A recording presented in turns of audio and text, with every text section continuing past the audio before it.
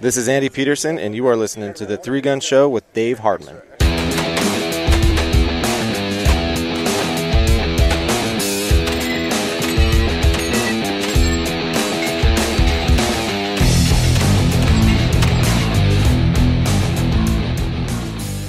Welcome to the 3-Gun Show, episode 43. I am your host, Dave Hartman.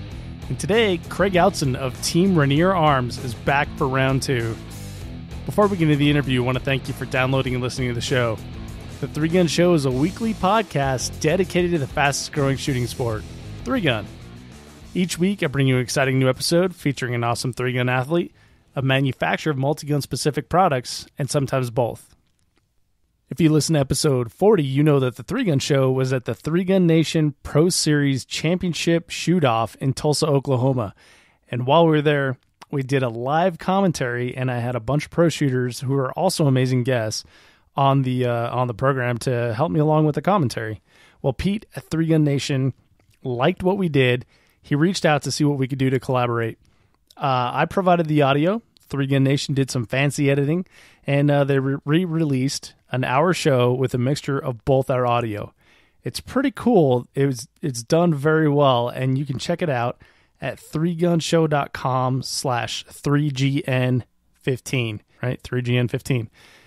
If you like that type of format, make sure you let 3-Gun Nation know by going over to their Facebook page. Just type in 3-Gun Nation into Facebook and put a little comment on their post there telling them how much you like it. Now on to the show. This interview with Craig is a longer one, but you guys seem to like the longer ones as long as there's good content. And this interview is full of great topics. We go light, we have some fun, and we also get a little serious talking about stage performance and controlling your emotions. Then we get technical, and Craig breaks down the perfect gear selection, or at least what we decided was the perfect gear selection for a new to mid-level shooter that is getting serious about 3-Gun and needs to step up their gear.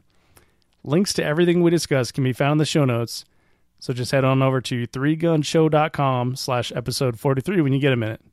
And now please join me welcoming back to the show, Craig Outson. Craig, welcome back to the 3-Gun Show. It's great, man. I'm glad you have me back on. I've been waiting. Well, this is great, dude. We met at 3-Gun Nation Nationals, in October.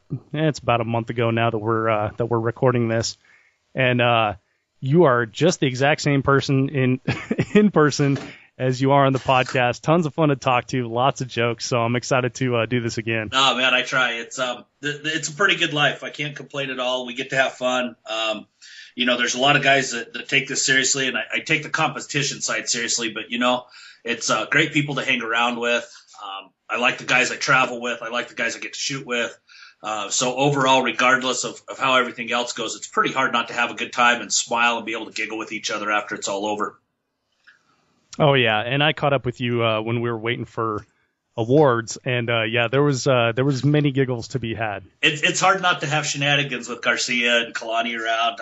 My whole goal in life is to make Kalani laugh because usually he's kind of subdued and he's quiet and he's got his game face on and he's ready to just cut your throat on the stage at any time, right? Because he's always calculating like that. He's just ready to go. So if you can get him laughing, that's the only way to get him off his game because the guy's just rock solid. So it's always my goal just to twist him a little bit whenever I can.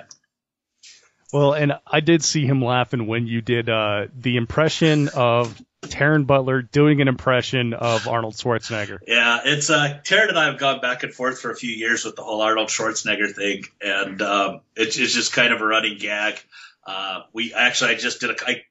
Taryn handed me his phone just last weekend at Surefire and wanted me to film a stage, so I actually did it as Robin Leach, and we did Lives of the Fast and Furious on the stage. So. That is awesome. As a matter of fact, when he gets done with the stage and their unload show cleared, Taryn finally jerks his head back, and goes, "Okay, shut it down, you idiot." So obviously he could hear me while he was shooting. But no, great. He's a lot of fun. Kalani's a lot of fun. Keith's a lot of fun to hang around with. There's so many kind of smart Alex in this game. I think it kind of goes back to the type of personality that really objective, serious competition draws. I think everybody has a real easy time making jokes and laughing at themselves because we're not really afraid of that direct competition. You know, the game is so objective that if you have an ego about your own faults or your own little idiosyncrasies, it just doesn't help you out to be that way with this game. It's the findings are too objective, the corrections are too objective, the timer is mean, the stages are mean, the targets don't lie. And so you got to learn to have just a good positive interaction that way. And I think that plays off into us giggling with each other all the time. Yeah, and the level of like shenanigans is not something that I was prepared for. Like at a major match, I assumed I'd get there and everyone would be serious. But from like the what was it, like the I guess the Thursday before the match started, there was just constant laughing and joking around by people walking the stage. It's like I was out there with Ravin and Rick, and man, they were going back and forth and joking around with each other and stuff. Uh-huh. And I just expected, like, we talk about like the mental game of shooting a lot and how to get your head in the game and, avoid distractions and things like that. And I guess I just really expected like more of like people being super focused on what was at hand. But there was a lot of, joking around, having a good time, and just, general, I don't know if I want to say grabassery, but maybe shenanigans is fun. Grabassery is a good word. I mean, I don't know exactly kind of where it starts or comes from. Like I said, I think, it's kind of funny. There's a little bit of an unwritten rule. 30 seconds before the beep goes off, a minute before the beep goes off, somebody usually leaves a guy alone, right? You can tell that he's getting into that focus spot where he's trying to remember his stage and his stage programming. And, and then if he trashes a stage, you might see guys kind of stay away from a guy for a couple of minutes, but it doesn't last very long before somebody goes over it and just drops your guts on the ground for you. I got to tell this story. Mike Voigt had a stage and we were at Mystery Mountain and his shotgun puked on him. I mean, it was horrible. It was middle of the stage. All he had left was shotgun targets. I mean, he ate like 85 seconds, something like that in penalties. I mean, it was had to leave targets. So there's FTEs and all that kind of stuff. And the next stage was our last stage of the day, and his fiancee Maggie Reese, they had their stuff in a cart, and she had put some of her stuff on top of his stuff, and we get to the next stage, and he's kind of like, hey, what the hell, you like, I don't have to shoot now? And she looks at him and goes, hey, I saw your last stage, you aren't coming back from that. Whoa. And so that's constant, right? We're constantly kind of playing with each other. If we're doing walkthroughs, sometimes we're discussing a serious aspect of the stage, like what are you going to do? What are you going to do here? What do you think's faster? And so often, a lot of these things are really, the execution is far more important than the actual plan. So a guy who executes 100% is probably still going to have a good score, whereas the guy who spends all of his time making that perfect plan may not. And so sometimes it becomes a little bit of a joke where you're trying to get somebody else, hey, you should do this. You should take that 50-yard shot with your pistol on this 4x10 piece of steel and then hot reholster, and so there kind of becomes this joking, and then it plays over into how you shot, and it plays over into everything. And even to the point of, you're going to have a bad stage. You're going to make a mistake or kind of tear one up. And overall, what you notice is that most guys aren't real tolerant of somebody having a hissy fit. We tend to just not really allow somebody to have a tantrum. And within the group of guys that I shoot with, we kind of have a rule that you'll give a guy 5 minutes to kind of, go over, beat himself up, go through what he did wrong. But after 5 minutes, it's back to game on. Then we can make fun of the incident. And if the incident's serious enough to where you can get a good joke in that 5 minutes, it's excused if after you hurt the person and cause them an eating disorder, that you just hold your hands up and go, too soon? So if you can play those two things off, it really lightens the mood, because like you said, we are pretty serious about the competitive side of it. And I don't think anybody would survive 12 hours of the day trying to be that focused. You have to learn how to focus that down when it's time for you to run the stage, when it's time for you to work the stage. But the rest of the time, you really do have to kind of maybe we back it off a little too much, but you have to back that off just so you're not exhausted at the end of the day, you know? You know, that's a good point, and probably something a lot of people can take away from is maybe not to take it as too serious. But there was a couple things that I really liked that you said there. You know, one is that 30 seconds before the buzzer goes off, you allow the guy to get their head right and get in the moment and stuff like that, and get prepared to shoot. Whereas I've seen people hollering at each other like during a shoot, which not really my style. But the second thing you said was like, when someone has a bad stage, you don't allow them to have a hissy fit, and I really like that too. There's been times where guys will throw like a tantrum and they just kind of like you see like they're looking around for someone to air that out to or open up to or look for like a a sympathetic ear or something like that. And I've done the thing where I learned this from training my dog is when there's behavior that you don't want to reinforce, you just kind of turn your back. And that's what I do when those tantrums happen. Well, here's just one guy's take on it, and this by no means means that every tantrum that you see is exactly this, but it's totally understandable for a guy to have some malfunctions or run by a target or something that they normally wouldn't do and be upset at the end of that stage, and to take a couple minutes and be like either mad at themselves for making the mistake or maybe angry at their gear for a minute or whatever.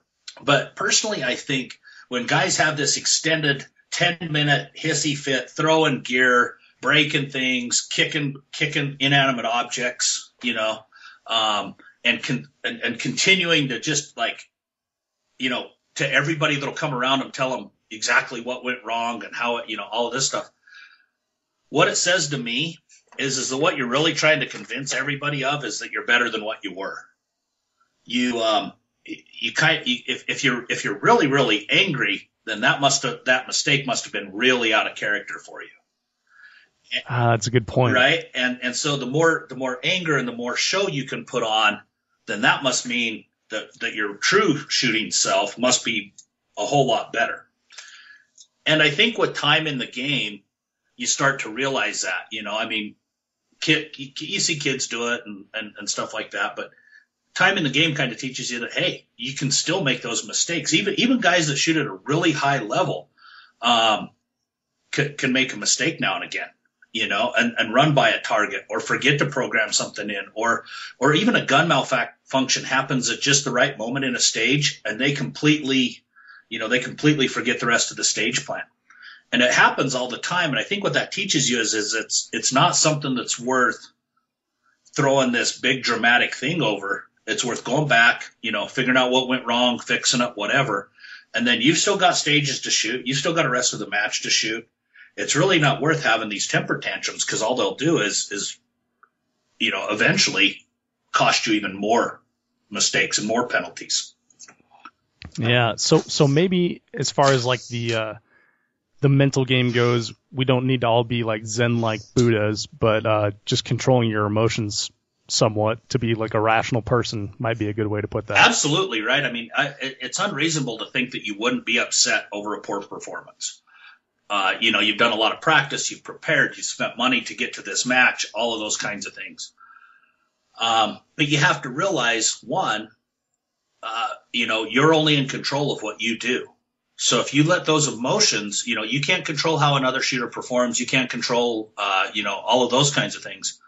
The only person you're in control of is you and your performance. So if you have a bad performance and you allow that to emotionally upset you to the point that it negatively affects your next performance and your next performance, obviously, you've missed a major factor of this game, which is that emotional control.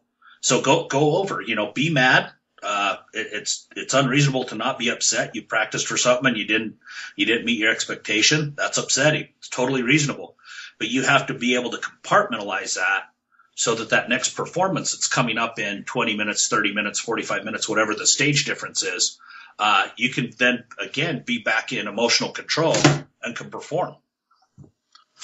So when you have like a moment like that where, something went wrong and you've got to overcome and you've got to, reset for the next stage, what are like the specific mechanics that you personally do to get that out of your head, to move on, to reset your frame of mind? I think the biggest mechanic that I try to utilize, if I've had a bad stage, where the whole stage, to borrow Travis Gibson term, where the whole stage just goes gunny sack, right? You had some malfunctions or you forgot targets or anything like this. If I've had a really bad stage, I think one of the best things for me to do is, one, go get my gear off, get my gear sorted, follow your same routine that you would do to prepare for the next stage. Load your empty mags, prepare your gear for that next stage, whatever you would do. But get right back to resetting, and then as soon as you get to that next stage, get right back to breaking the stage down and thinking about that next stage plan. What you want to do is stay on track and really avoid harping on that bad performance. Now, assuming that the bad performance did involve a gun malfunction where you need to fix a gun or repair a piece of equipment, what you really don't want to do is focus on that mistake and focus on what went bad, because what will end up doing is that's all time and preparation and mental effort that you now are not putting towards your next performance. So you're basically trying to put that in the past, like put that in the past bucket. That happened. That's not me. I'm not defined by that. Be present as far as like taking care of your gear for the next stage, and then look forward toward the next stage. Absolutely. Great way to put that. And it's maybe not even, maybe putting it in the past might not be the best terminology. What I want to do is compartmentalize it. Now, later on in the evening or later on after the match, when I go over what went wrong in the match, I can bring that box out and review what went wrong, so I can, if there's something I can fix, I can make those changes or anything like that. But what I don't want it to do is be out. I don't want it to be open luggage on the range, if that makes sense. Yeah. No, that totally does. Just pack it away for analysis later, Yep. rather than sitting there and stewing on it for the rest of the day and letting it affect your next stage. If you step to the line at the next stage and your thought, if your thought process is like, okay, I've got this stage plan, I'm going to execute, I'm going to do this, this, and this for this stage, that's where you want to be.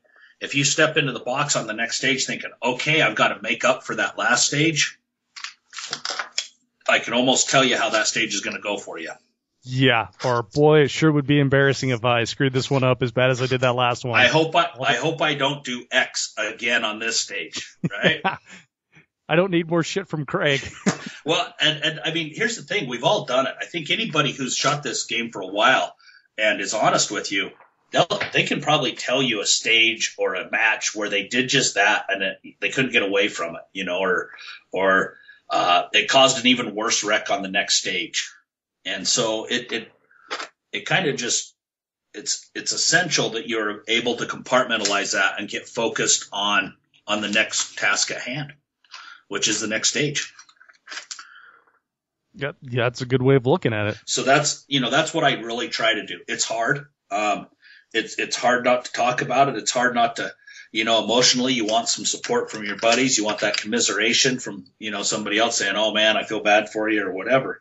And it's, I'm not saying you can't do that at all, but, at the end of the day, there's another stage coming up and you've got to prepare for it. And the only way you can prepare for that is kind of set that mistake aside and, allow yourself to move on and get ready for that next stage.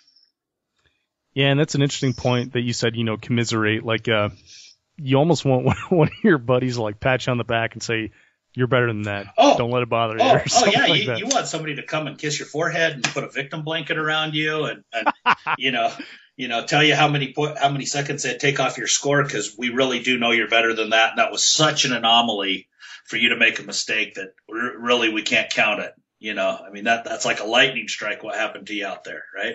You want to hear that. Yeah. But well, it's funny the juxtaposition of we're these manly men, and most of us have beards. Not most, but all the manly ones do, and we have like all these black rifles and these scary long shotguns and pistols that hold a ton of rounds. and really we're just like super fragile egos Oh, waiting to be damaged. well, and like I said, I guess that's, I know not everybody maybe sees this or thinks this of this sport, but we've talked about this a little bit. This sport is incredibly objective. The timer can't lie, the targets can't lie, the bullets don't lie. All of those things are very much tell the truth. And so if you're gonna allow yourself to get emotionally hurt by what the vision of you versus the actuality of you performing, it's going to be a tough sport to stick around in. And so back to the giggling and laughing, and guys, by and large, you've got some of the most good-natured people in this sport. And I think it's because after a while in the sport, you kind of learn to let that stuff slide, that your perception of yourself with respect to your ego, has to be dialed back a little bit. Otherwise it's going to eat you up. Oh, for sure. So, well, and one of the things that I think you do well is that you help out your fellow shooters. I've seen you do it, and I've also heard stories about you doing it. A local shooter here, Terrence Jackson, was my ride buddy on the way out from Colorado to Tulsa. And so, and I believe didn't you guys shoot on the same squad? No, we didn't. I think they were one squad off of us at 3GS at Nationals. Okay. Well, anyway, so he's apparently shot with you before, and he's mentioned about how much you've helped his game. That's awesome. And, I'm glad. Yeah. It's totally cool. It's like, hey, I know that guy. But in the last show, one of the cool things that happened, and for those new listeners out there that are just joining us, Craig was on episode 18, and you can check that out at 3gunshow.com/episode 18. Craig and I talked a lot about, shotgun setup and like the mystique of the perfect shotgun. I told him a story about my shooting buddy, Bill, who, was having some problems with his FNH SLP, and, he was going to, get a Browning A5 to, mitigate that problem. Well, Craig, one of the coolest things that's happened from this show is like actually reaching people, changing their game, changing their setup and stuff like that, and actually improving their 3-gun experience. The advice that you gave on that, which was to tune a couple parts, change some springs, Bill followed to a T, and he's not had a problem with his SLP since. Like, you fixed his problem like over the ether through the podcast. That's an awesome story, dude. That's perfect. That's good. No, it's like we said on the show. I really like the SLP. I think it's a good gun, and every shotgun has its little idiosyncrasies, and sometimes it takes a little work to figure them out. But when you do, and you keep, a couple parts on hand, or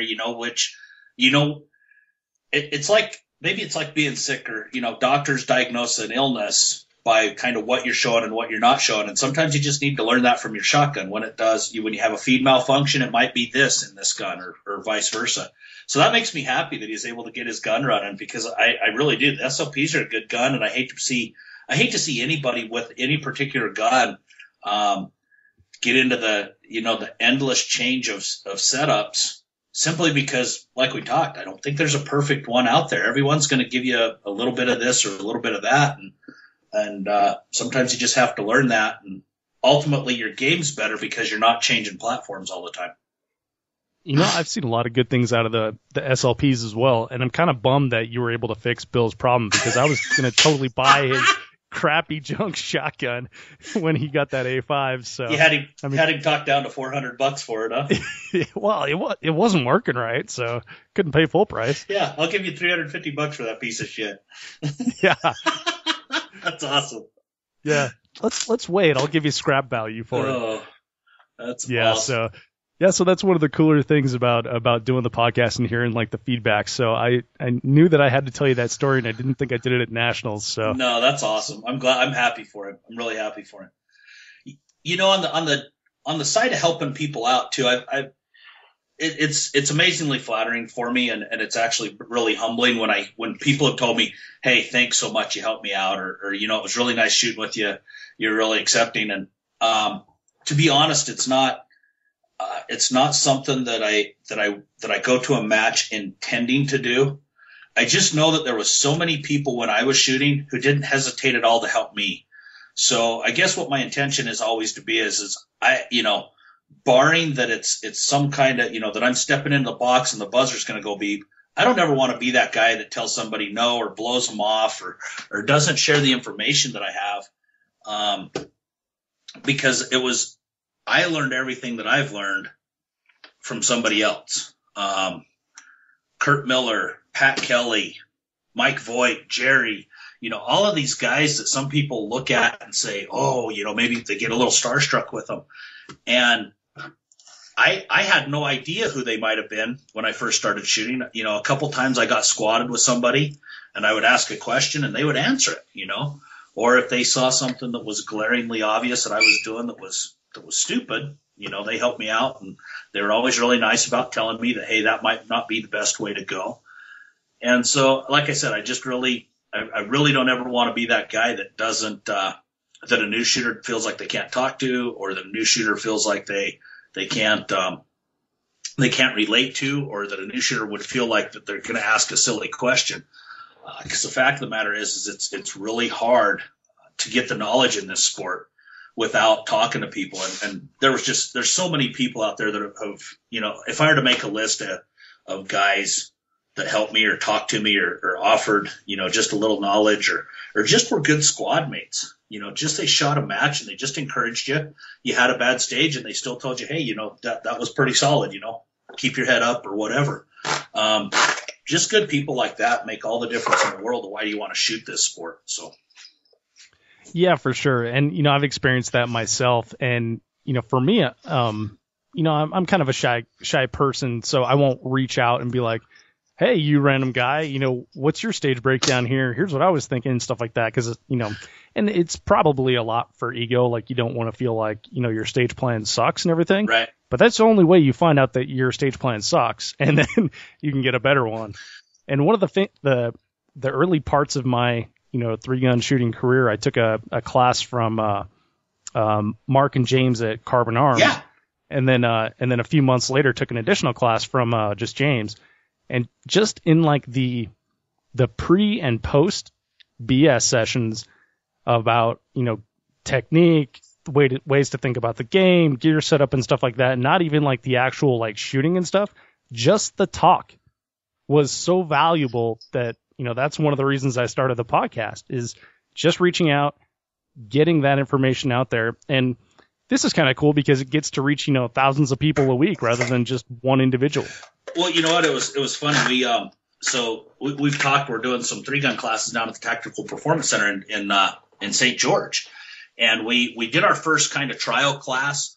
And we had a great class. We had a good time. We learned so much as instructors as to how we're going to structure the course differently and whatnot. But that was one of the things that came back was that, just ordering lunch in and eating sandwiches while the instructor, while we just kind of, BS'd a little bit, was just as valuable as some of the classwork that we had set up an idea of what we wanted to teach. And so, like you said, the value of just BSing and talking to people in this sport is huge. And especially somebody like James or Mark, I think at times some people will kind of discount Mark Pasamanik a little bit, because, he's not that big name shooter, but they don't realize that Mark Pasamanik's been in action shooting sport, I think, since like the late 80s, early 90s. So yeah, like he was number 3 shooter or something like that, or one of the first 3 in like the first IDPA club here in Colorado. Yeah, and he shot all kinds of different sports. He's got a lot of experience in rimfire steel and steel challenge and IDPA, and so he's got this experience. And when I first met Mark, he was generally ROing matches. And as a sharp ROing, you get to watch everybody shoot a stage. You get to see all kinds of stuff.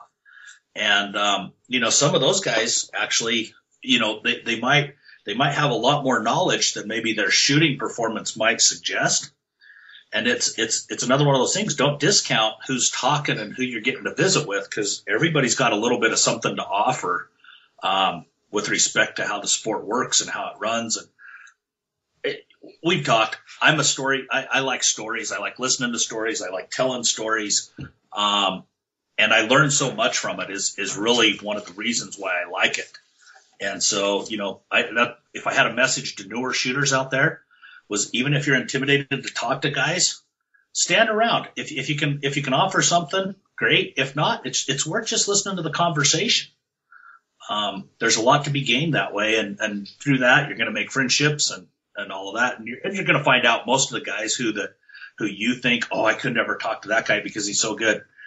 That guy puts his pants on one leg at a time in the morning, just like you do, and he's probably even more sympathetic to you as a new shooter because he knows that he's been there to get to your point. And so that's, I think the grassroots nature of the sport is something to never dismiss and realize that it's really important to make it successful. Yeah, absolutely. And I think like the people that have been doing it for a number of years, like yourself and, like the Kurt Millers and the Jerry Mitchell-X and stuff like that have done a really good job of passing that tribal knowledge down as far as like being open and not just being, closed off and like, hey, these are my secrets. Scram, son, I'm not going to talk to you about this. So, yeah, it's definitely a sport where you can, and the good thing is most people are like super opinionated. So once you get them talking, it's you're going to find out a lot of good stuff. Yeah, there's generally not any gray area there. Whether it's good or bad, the internet has helped this sport so much. I don't really consider myself necessarily like an old guy in this sport. But I'm certainly, I've been shooting it a long time. When I start, we were talking about this the other day, and when I started, not to give you the uphill and snow both ways to school, but there was one place to get shotgun shell side saddles for your shotgun to load from. One place. And it wasn't on the internet. You had to call the guy, and you kind of had to order it. And sometimes, he either made them or he didn't. And, that's about how it went. There was like some cheap plastic ones that you could get from Tapco or whatever at a gun store, but that was the game, right? He made a bandolier type thing that went across your chest that held shells and a Velcro side saddle. And, now the problem is how do we decide what shell holders to get? We got Invictus, Tapcom, AP Custom, Carbon Arms. We've got all of these, good products that we get to choose from. And the internet is awash with information, which it's good and bad. On one hand, you get to learn a lot. On the other, maybe not everything you're hearing is exactly correct. But what's never bad is hearing that firsthand experience history from the guys who have shot. To listen to Pat Kelly, Gary Pullen, Mike Voigt, all those guys talk about Jim Clark, Vinnie Cooley. To listen to those guys talk about the first Soldier of Fortune matches, that is always valuable to me. We can argue whose shell carriers are the best, but, we got to spend a week with Bruce Pyatt building 1911s out here just recently. And just how much work those guys did to shoot when, in the late 80s, early 90s, building their own guns. The reason they got good at doing trigger jobs was the parts at the time weren't very good. So you had to be able to do a trigger job mid-match because your fire control parts went gunny sack on you. Yeah. And we're very fortunate that as, modern shooters, we don't have to carry a ton of spares. Whereas, when you're running on the ragged edge of parts you made yourself, you got to carry some spares just in case you weren't as good as you thought you were. Exactly. Like, I've heard the stories of the guys when Open first started, they were carrying 3 red dots. And so it's totally interesting. I love going to matches. I love talking stories with those guys. I love learning. And that's, I guess, to bring this full circle I just always encourage new guys to not be shy about, coming and going to dinner. Terrence is a perfect example. He had shot with us and we knew he was alone. So we're like, come to dinner. And he's like, are you sure? We're like, you got anything else to do? You got a better date, Well, you were in Vegas. Yeah, we were in Vegas. Well, that's cool. If you got a better thing to do, we'll tag along with you. But, it was just kind of like that. And, it's just, I think that inclusiveness in this sport, so many people are really good that way. And I guess, like I said, it's humbling to hear people appreciate it, and I'm glad that doing it helps people out. Yeah, and now Bill has a working shotgun. So. And you had to pay full price for one. Damn it. Well, Craig, speaking of shotguns. Hey, Bill, SX2s suck. You should sell that thing to Dave for cheap. That's right. That's what I'm saying. What you need, Bill, is a used Versamax, and I have one for sale right now. No, that's how we'll go there. Bill upgrades, I upgrade, everybody wins. Exactly. There you go. Well, so speaking of shotguns, you had like another amazing experience. You went to the IPSC World Shotgun Shoot in Italy, and how's that for an awesome transition right there, shotgun to shotgun? That was one of the most beautiful segues I have ever heard, honestly. I'm writing this time down. This is like a good moment for the show. But so Craig, I know that you're like just bottled up with excitement of you've got so many good stories to tell, and I made you not tell me them, and I can't wait to hear them. So all right, it starts with a fun trip to the airport, right? Okay, well, actually, it starts before that. Let's go back to 2012 to the first IPSC World Shotgun Shoot. Kurt Miller, Ty Gentry, some other guys had talked about going. I knew that they had been international to shoot some other shotgun matches as well as some rifle matches. They talked about how cool it was, how neat everybody was. So I'm like, I'm in. And we go to the 2012 match, and we get there, and we were supposed to have ammo sent, and it didn't make it, and blah, blah, blah. We try to shoot some of the ammo that's there. It's Eastern European. It's not very good quality. It doesn't run in the open guns very well.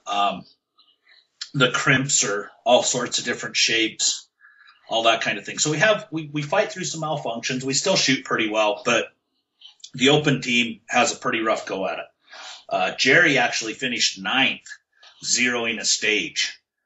And so, it could be argued that, and that was the stage that zeroed him. He had, we both still had multiple malfunctions elsewhere. So if we had guns running, who's to say that the results could have been much different. So we had this awesome time. The experience with the people is awesome, all those kinds of things. So since it happens every 3 years, I mean, literally on the way home from this match, I'm like, I'm going to the next one. Whatever it takes, I'm going. They had already picked the place. It was going to be in Italy, actually a town called Anya. And I'm in. I'm totally in. So about a year and a half ago, not wanting to have the same experience with the ammo again, I made a couple phone calls. And Shane Naylor, who was at Remington Arms, was with Remington at the time, I shoot a lot of Remington shells. They run great in my shotgun. We've talked about ammo quality and consistency. The Remington STSs are awesome in my gun. They're 100%. I don't have any ammo related malfunctions. I love them. So I call Shane and I said, hey, I realize I'm not necessarily Remington team or anything like that, but here's the deal. My gun loves your stuff. I shoot your stuff all the time. I'm going to the World Shoot. Is there any chance, it's a long shot. Is there any chance that you can get ammo there for me? And he's like, absolutely. We'll take care of it. We got another shooter who's going, and he's like, I'd appreciate this not turning into everybody, 50 people calling me for ammo getting shipped to Italy, but we can take care of the two of you. We'll get you ammo. And he turned it over to Dana Claybrook at Remington, who was fantastic to work with. She actually knew the range that we were going to. She's like, this will be no sweat. We'll have it there. And they shipped it. And our ammo is going to be there. And now we're a month and a half away from the match. Many emails. Okay, are you sure the ammo is going to get there? And Dana would reply, and she's super sweet because you can tell that she's about ready to tell me like, hey, quit hounding me, idiot. I know my job. I'll get it there. Go pound sand. Leave me alone, And but she got it there, and the range actually refused the shipment. Why? So there's many possibilities. One possibility was floated was Italy had changed their ammo restrictions and laws, and you could only buy ammo in Italy with a license, an Italian gun license. So they didn't know who the ammo was for, so they sent it away. The other story was that Fiocchi was the match sponsor, so they didn't accept ammo shipments from any other ammo company. The third explanation is that it could have been a, nefarious deal to make sure the U.S. team didn't shoot very good. That's the least likely. But I think a combination of the first two was to blame. There was, Fiocchi's trying to sponsor a whole match. And so, and not that it was someone at Fiocchi that made this specific decision, but there was probably an instruction that, we're the match sponsor. This is the match ammo. There's going to be no other ammo at the match. So, oh man. So was everyone shooting Fiocchi ammo then? So, well, yeah, most everybody had to shoot the match ammo. And for some folks, it worked pretty well. Some folks still experienced some malfunctions. Those people that shot, so with the ammo restrictions and what you fly across, what you can fly with, almost everybody takes their own slugs and their own buckshot because that's the hardest to pattern. That's the hardest to figure out where it shoots and all of that kind of stuff, right? So you can take enough buckshot and slugs of your own, but those people who didn't, the Fiocchi buckshot had a crimp that only had 4 petals on it. So when you look at a shotgun shell, most times a crimp is 6 or 8. On really good shells, Remingtons and AA's, the STSs and the AA's, you'll see 8. Well, this Fiocchi only had 4, and so it would the crimp end of the shell would turn square. Whoa! So there was all kinds of some feed issues with it. My gun, it was high base ammo. Most of the Europeans like to shoot a lighter load, like a 1 ounce load, a lot faster. They like a 1 ounce load at about 1,300 feet per second. And so in my gun in particular, that just the bolt speed is just so high that it just causes all kinds of feed and extraction problems. Sometimes the magazine can't quite keep the rounds coming up fast enough to grab, or it doesn't quite, the ejector doesn't quite play into it, all of those kinds of things. So I had issues that way. I had some issues with, I tried another brand that was available there at the range, that worked a little better, but it still had some malfunctions to it. We found a gun shop and went to the gun shop and walked in and I about just had a heart attack because they had Remington and Federal ammo on the shelf. And I about woohoo, right? And then yeah, no kidding. And they didn't speak English, so we're kind of going back and forth trying to understand one another. And a non-Italian citizen cannot buy ammo from the gun store because you have to have that Italian license. Oh man! So we got hosed. Bottom line, we got hosed by ammo again, in just getting it shipped over there. But I had a backup plan, right? So we know our ammo's not going to make it. We're flying over. My girlfriend Karen's flying with me. So it's okay. We can take double the amount of ammo, blah, blah, blah. We'll even cheat on that a little bit. And I read on British Airways that all ammo has to be in a hard box, totally separate from all your other luggage, but it doesn't count against you as a piece of luggage or the weight. Like for the quantity or for the weight? Well, for just luggage weight, right? Okay. So I make a gamble. I'm thinking, well, since it doesn't count, maybe we can slip a bunch of ammo in. I bought a toolbox, like a big DeWalt toolbox that locks. I'm like, now is it like a plastic toolbox or steel? Yeah, just like a big plastic toolbox from Home Depot. Okay. It'll take locks, and I'm thinking, okay, I'll put a bunch of ammo in there. It'll definitely be overweight, but when I tell them it's 2 of us and it's the ammo on the side and their own rules say that the ammo's got to be on the side, maybe we'll sneak it by, right? And we didn't. Which wound up being 2 hours at the gate or at the luggage check-in at the airport. What airport is this? This is Dulles in Washington at the British Airways counter. So now you're in Utah. So did you make it from Utah to Dulles? Okay, so there needs to be a little explanation there.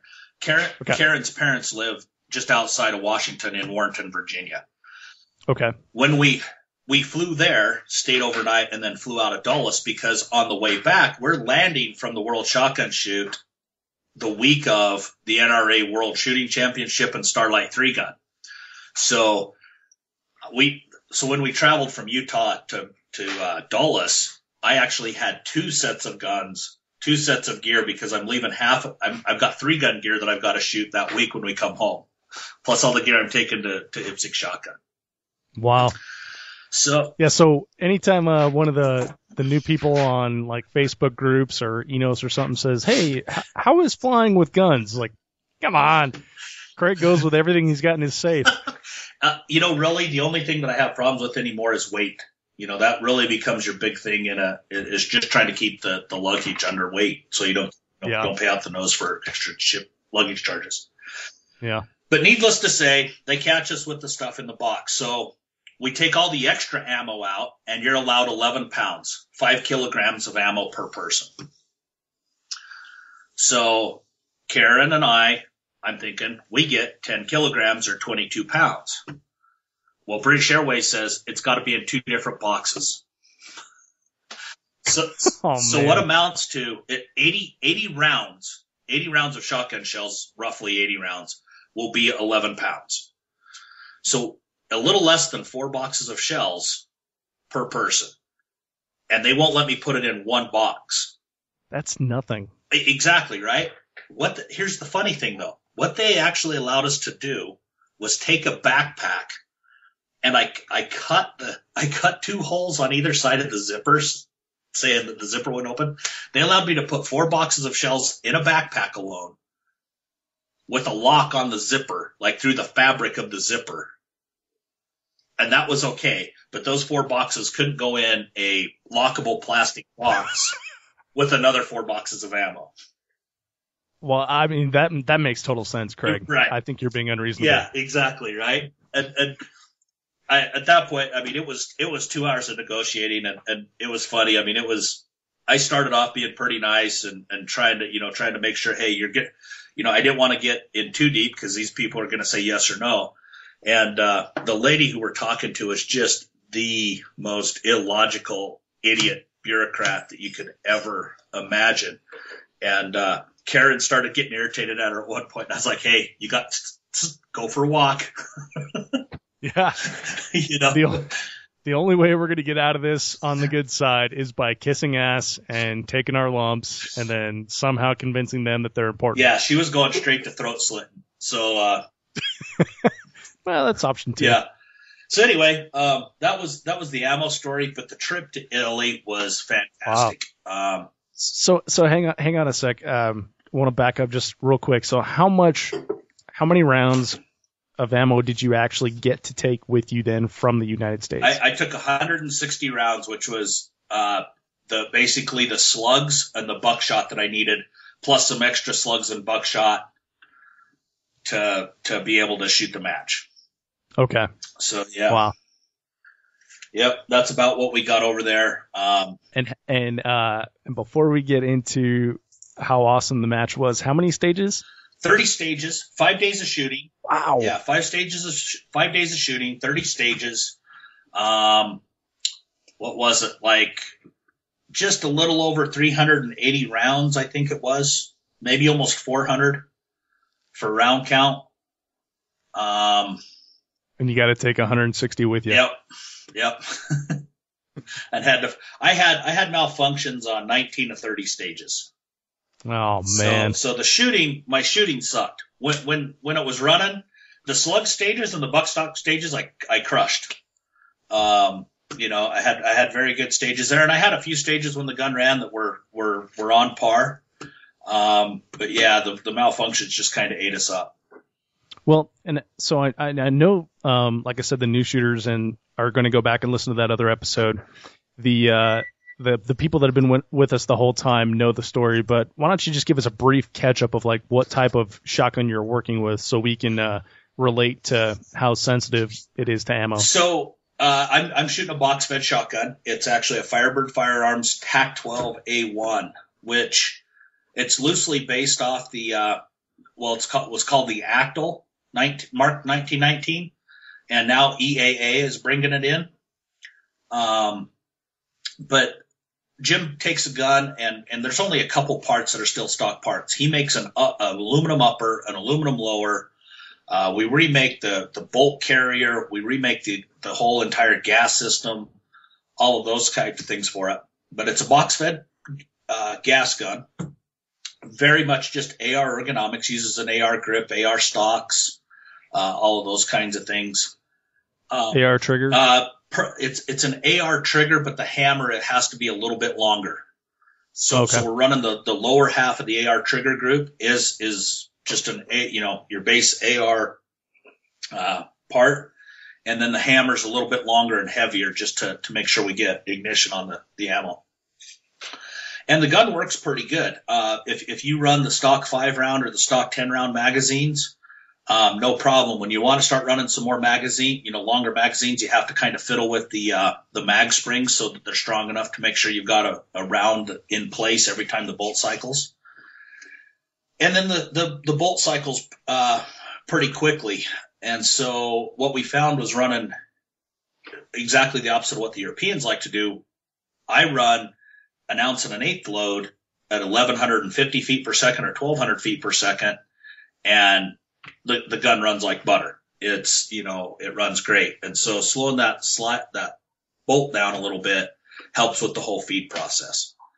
But yeah, there's nothing real special to my gun. A lot of guys run mid-barrel comps. I went away from them a while back. I didn't really feel that they were giving me all that much, and they decreased the dwell time. So the gun was a little bit more finicky with ammo. So I went with having a more reliable gun and maybe a little bit more recoil, but I'm not really that recoil sensitive as it is. And so makes sense. That's kind of where I'm at with the gun setup. I run just a loophole Delta Point red dot on it, and giddy up, gas it up and let's go. Tim Ubel from TACCOM made some magazine extensions for both the 5-rounders that make them 16. And then he does a +3 rounder on the stock 10s, and they are money. I've been running them for just the last couple months since he's been building them, and they're awesome. So magazines are no longer an issue. Those are like 3D printed extensions, aren't they? Yeah, he's gone crazy with his 3D printer. I'm surprised he doesn't have a truck that he's 3D printed so far. But Tim's, for anybody that knows Tim's history, he's had a long history. He was a designer and an engineer with JP, and he did some work with Nordic, and Tim's really been around this game and the sport and the guns for a long time.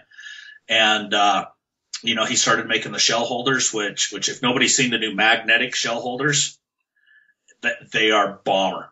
I got to check those out at Nationals. They had their prototypes there. I was pretty surprised, like how well they stuck in there. It was kind of cool. There's a video of Jay Carrillo on my Facebook page if anybody wants to look at it, and he's actually got a loaded shell carrier and he's throwing it on his bed in the hotel room.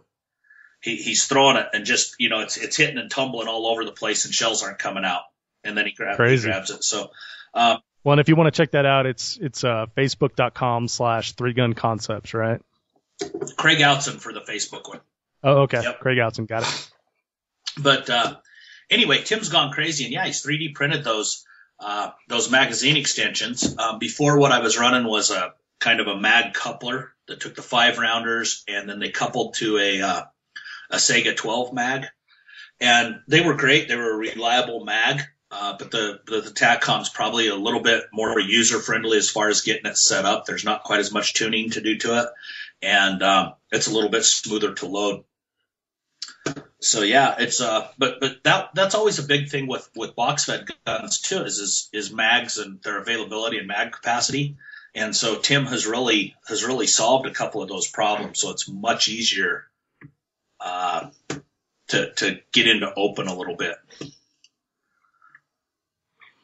Okay, so we covered the shotgun. We got an idea of what gear you're working with here. 19 stages of malfunctions out of 30.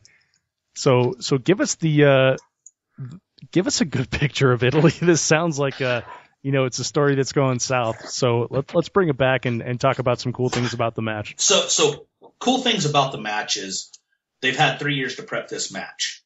The stages are spot on. There's nothing on these stages that's going to be a surprise. You're not going to get a freebie.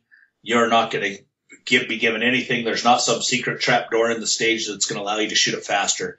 You simply have to step up to these stages, pick a good stage plan, and execute. And you have to do it 5 days in a row.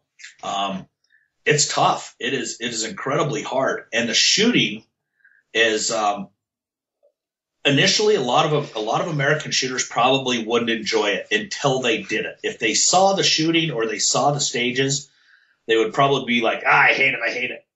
When you actually shoot it, the challenge is so high that you gain an appreciation very quickly for it. But there's technical shooting. For instance, you'll have a US pepper popper, the small poppers, right? Right. You'll have a US popper at, say, 12 yards, 15 yards away from the shooting position. It will be flanked by 2 other US poppers in front of it.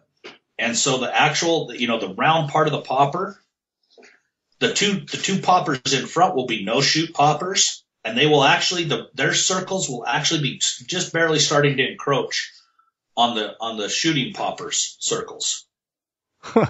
Nice. And so you've got 2 no-shoots on either side of a shoot target. And so you have to know how high do you have to hold and offset how far to be able to hit that popper with a portion of your pattern, just a portion of your pattern, in order to get it to not go, in order to not get over, but not pick up the no-shoot penalty. Yeah, and just enough to knock it over. But exactly. And they give you enough room. And so not only do you have to know that, but you also have to know how to choose your chokes very well. So that's one technical aspect of it. The second technical aspect of it is there will be shooting positions that are very, very restricted and very technical. Your feet, you have to hit your spots exactly on. You may be on like an unstable teeter-tottery platform and having to squat under a wall and still shoot target presentations like I described before. So people go, well, I don't want to shoot a bunch of 8-round stages. IPSC has a rule that there's got to be 2 8-round stages for every 1 16-round stage, and there's got to be 2 16-round stages for every 1 32-round stage. So guys are like, well, I don't want to shoot a lot of 8-round stages, but the 8-round stages are actually some of the most fun because they're some of the most technically demanding. Well, and they're super fast too, so they count for a lot overall in the match, right? Right. Well, the longer stage, yeah, the little stages count a huge amount because when you start doing hit factor scoring, not very much of a change really can change your hit factor. Whereas on a little longer stage, there's a little more cushion before they really affect your stage score. So they're really technical. They're really hard to shoot. Some of them are fun. It looked like a lot of no-shoots, a ton of no-shoots, and we generally don't see a lot of that in 3-gun, like no-shoots around shotgun targets. There's probably a good 50 to 60% of the targets you shot were danger targets of some sort or another. Huh. So now the no-shoot so describe it, like they're generally steel? Would that be an accurate statement? Oh yeah. So most everything that you're shooting with birdshot, generally you'd only see paper on the buckshot and slug stages. So everything else is knockover steel. There's some clays. There's some activating targets. There's some swinging targets with clays in them, things like that. But the largest portion is knockover steel. Now the no-shoots, does a pellet strike count, or does it have to be fallen? So they paint. So you don't touch a target at the International IPSC. They have people paid to reset the stage, and so sweet. Exactly. It's pretty awesome that way. Lots more bullshit and then grab assery time, right? Well, yeah, and that likely helps with the stamina for maintaining your energy for a 5-day match as well. Right. So we got a lot more time to visit and goof off in different languages. But a knocked over no shoot only counts if there's a pellet mark on the front of it. So if it hits, if 3 or 4 pellets hit it but don't knock it over, it doesn't count. And conversely, if it goes over, or let's say a piece of steel, a steel piece still behind it knocks it over or whatever, and when the ROs are scoring, they go look at the front of it, and there's not a pellet mark on the front of it.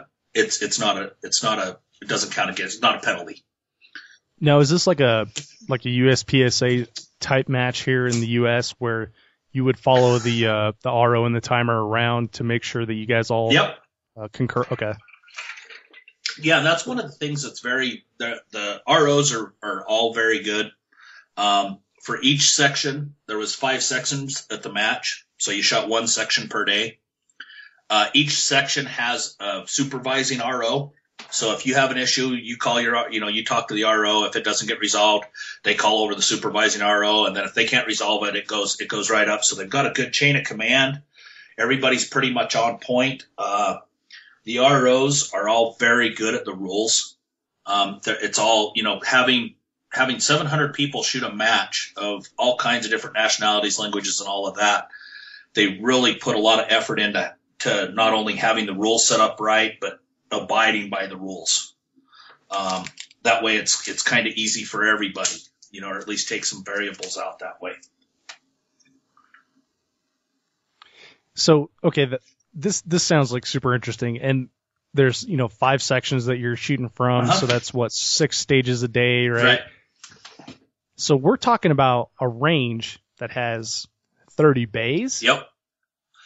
Now, okay, so my totally xenophobic, closed off view of the world is that like the United States is the only one that have guns, and then any other country that does in some kind of conflict, right? So now, what are the ranges like? What is the range like that has 30 bays? So Italy's a little bit difficult with pistol because they can't have 9x19. They can't have military calibers. But you can have 38 Super or 9x21. So they still have IPSC matches. So this particular range had probably, 15 to 18 pistol bays in one section. Huh. And then the other section of this range is actually a big shotgun range. So they had a big international trap range with the traps down in ground level bunkers. And what they did to make shotgun stages was they just brought in huge bales of straw. You see the big hay bales that are like 4 foot wide by 6 to 8 feet long and, another 4 feet thick.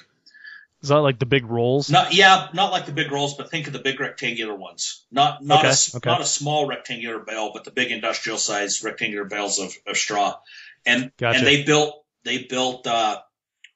essentially built berms out of those between stages.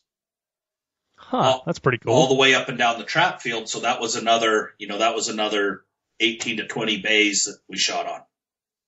Got it. So they put temporary berms to expand the capacity. That's awesome. Yep. So what range they didn't have for bays, they built bays for it. That's so cool. And then it was, it was a cool little place. Italy's really cool. So the match is really cool. It's very technical. ROs are good. You're getting to BS with all kinds of people from all over the world. It's really, everybody's seen the video of Larry Vickers' video when he's in Russia shooting with the Spetsnaz guys, and the one guy's taking rounds in the chest, right? Mm-hmm. The guy's name's Andrei Kirisenko, and so we've shot together. We shot together at the first World Shoot, and we shot together at the Pan Americans in Kentucky, and we shot next to each other at this match. And he's a great dude. He loves to joke, we just have a good time, and so you're meeting all kinds of people. Oleg from the Ukraine owns a software company. He's actually doing a lot of the software for Obamacare. So we had all kinds of things to talk about. You get a lot of time to just meet folks and chat, and they're from all over the world. So it's socially, it's one of the neatest things you'll ever do. And from what I've seen, it sounds like you got to know a lot of great jokesters throughout the world too, trying to get translations for punchlines and stuff like that. Oh, dude, it's funny because you probably saw the picture on my Facebook page where Oleg's actually translating something that Andrei's saying out of Russian, and he actually stops and he says, I don't think I can go any further with this because it's pretty offensive. I'm like, let's have it. Yeah, keep going. And it was offensive, but it was funny. So funny always wins, right? Funny always wins. So, I mean, it's great from that standpoint. The range is actually really nice. I mean, where in the U.S. do you go to a range and you get cappuccinos in the morning? Yeah. And I'm not talking like kind of a cappuccino. I'm talking like one of the best cappuccinos you've ever had. The range food was incredible. Every day you had your choice of some roasted meats and some like 2 or 3 different pastas and things like that. They had a whole beer truck and food cart that was there. So as soon as the shooting was over, you could start drinking beer and hanging out with all your buddies. So it's just, it's a neat experience. Everybody's there for the same reason. And the neat thing about shotgun, a lot of people don't understand this, is IPSC pistol is probably a lot like USPSA pistol, where there's a lot of kind of people are a little bit too uptight. And the 3-gunners, what would be the 3-gunners of the world, a bunch of characters and a bunch of people screwing off and having grab assery everywhere, is World Shotgun. That's where all those characters gravitate who don't fit in with World IPSC. They wind up in World Shotgun. Why do you think that is? I think to a certain extent with 3-gun and the World Shotgun, I think it's because people take it less seriously, as in it's not as legitimate. And in not taking it as legitimate, there's all those people who are just as good as shooters, but they're like, I don't care. It's not the legitimacy that's attracting me. I don't need the rubber stamp of approval. I'm just here to have fun and shoot. So I think that's kind of what's driven that for World Shotgun, and I think it probably drove that in the early years with 3-gun and the early outlaw matches and stuff like that. Yeah, it's a good point. It does seem like there is a lot more emphasis placed upon like a pistol win or a pistol championship than there really is on 3-gun. Like most guys take that and pat themselves on the back and then go home. Mm-hmm. Yeah, not to dog it or anything like that. Just it just is. Oh no, not dogging it at all. Yeah. Just different, interesting type of just different sports basically. Everybody hears about the World Pistol Shoot. Everybody hears about U.S. Nationals. And 3-gun has grown in the last few years, but if you watched Shooting USA or Shooting Gallery or anything, maybe any further than 4 to 5 years ago, you didn't hear anything about 3-gun. Maybe a little teeny blurb here and there, but you always saw the pistol stuff. So I think a lot of that kind of, the notoriety being a little lower or whatever, all those kinds of things kind of maybe makes it to where the characters show up. Do you think that maybe had something to do with like the political climate of like the assault weapons ban of the 90s, and maybe it wasn't, people were afraid to show that on television or afraid to. I'm sure there was probably some aspect of that. I'm sure too that 10 years ago I bought my first AR 10 or maybe 12 years ago, and there was only 4 or 5 companies that sold ARs. There was Armalite, there was Colt, there was Bushmaster, and there was DPMS. And Rock River was there, but nobody really knew how to buy one from them. There was a couple. If you went to a gun show, I kid you not, right? It was like, if you went to a gun show, you might see some ARs at the gun show, but not really. And so, and then the models were such that, nothing was made for a 3-gunner. Yeah. And you look at the change from there till now. So just in that 10 years time, if you just look at the popularity, right, nobody really knew how to show an SOF match on TV. Yeah. So Craig, you shoot for Rainier Arms, and this is going to totally sound like a planned product placement. Uh-huh. But I guarantee it is not. I heard John Huang on a podcast. Am I saying that right? Yeah. Uh-huh. Okay. I heard him on a podcast where, it was a business podcast, and he's talking about like how he grew Rainier Arms and stuff like that.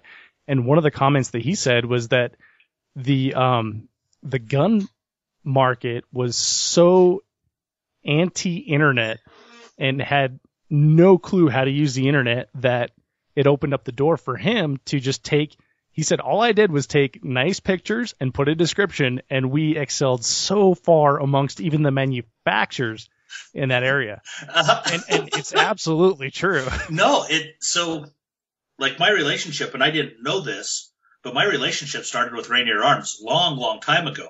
And I can't remember what I was buying, but I was buying kind of a nondescript part, couldn't find it, did a Google search. This place called Rainier Arms comes up. And so I ordered it from them. And their website was pretty good. It was much better than websites at that time, but they didn't have very many products.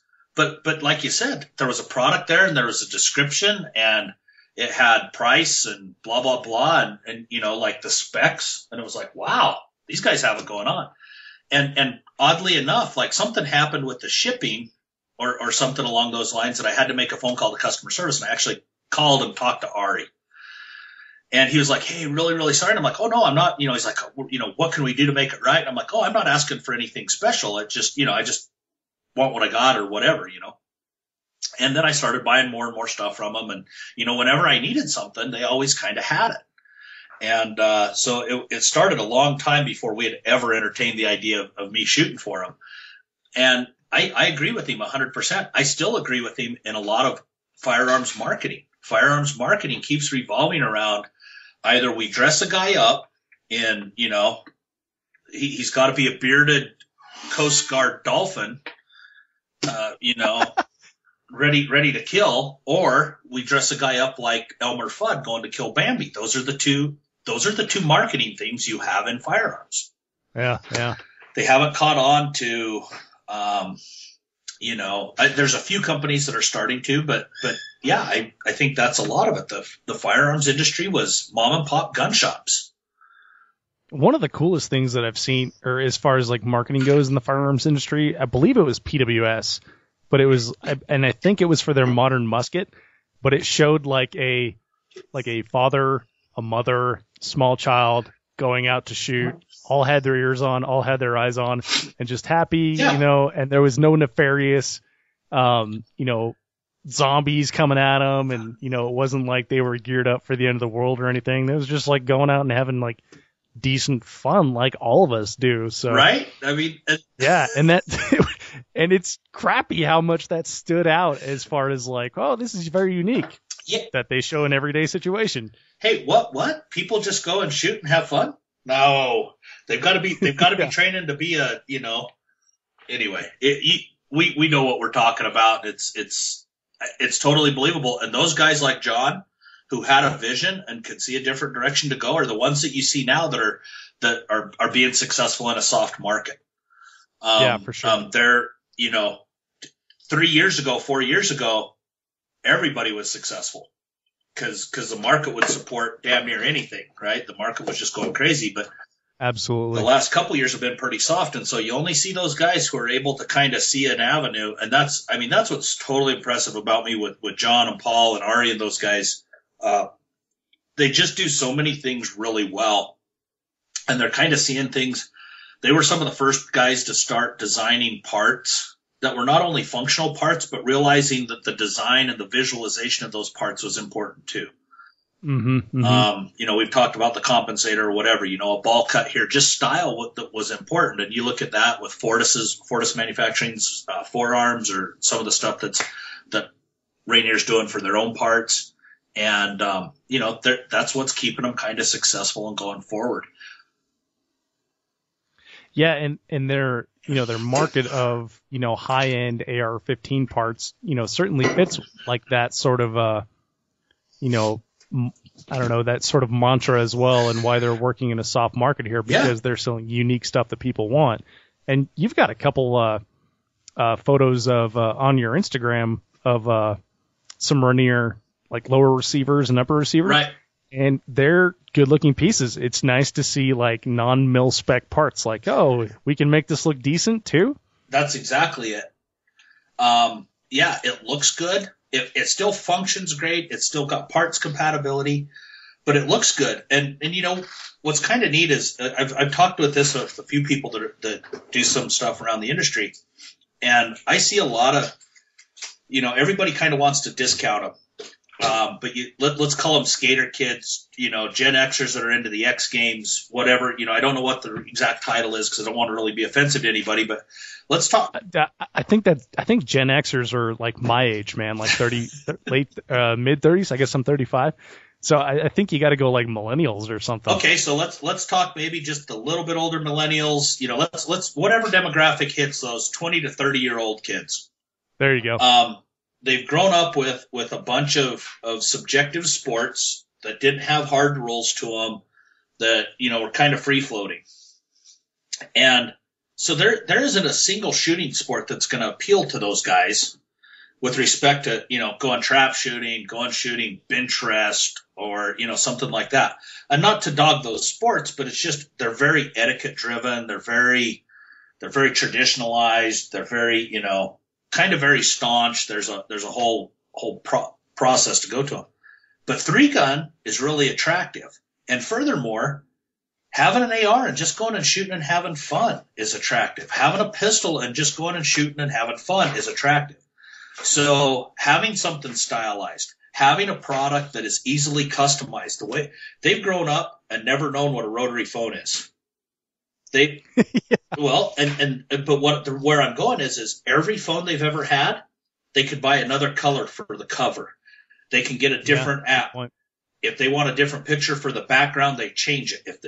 And so they never were young when, hey, you want a black phone or you want a white phone? And it goes on your wall right there. Damn it, Craig, that is the perfect analogy because, I'm picturing like I'm pretty sure my parents had one, but for some reason, like my grandma Hartman's rotary phone that was black sitting there in the corner. Like when you say rotary phone, whatever comes in your mind is that exact phone that was sitting there. And when you think of like, M16 or AR-15 or something like that, in your head, you have like pictured the mil spec, the long barrel, the carry handle or something like that. And yeah, you're exactly right. Like, but when you just say phone, now you're talking like a wide variety of different things, and that's what the AR market has turned into. Dude, did you come up with that yourself? Of course. No. Well, in a different light, I was just thinking about it right now. But when you start looking at it, and with respect to what, and like I said, I'll use Rainier Arms for example because I love plugging those guys. Those guys are just awesome. But plenty of companies are doing this. But when you give that person who's 25 or 30, they buy a product and you tell them, no, you can't change anything on it. They don't even understand that concept. So Rainier Arms Avalanche charging handle, for instance, to not only be able to change the shape of the handles, but to be able to change the colors, to be able to anodize it and set it off, to have a black gun with red handles or to have a blue gun with gray whatever, right? That's exactly what there's this whole generation that we're missing marketing to. That's exactly what they expect. If they want a color of a grip or they want a forearm in a different color or different shape or different cutouts, I think that's kind of the future or should be where people are really looking to expand some stuff. How many 18-inch long rifles can you buy with the same handguard? Yeah, for sure. Before you want a different color, before you want a different, talked with Warren Mounts and Randy and we've got some really cool looking colors. Their new charcoal color's really good looking. Yeah, I actually won a certificate for a Warren Mount, like 3 months ago. And the only reason I haven't sent it off is I haven't decided what color I want to get.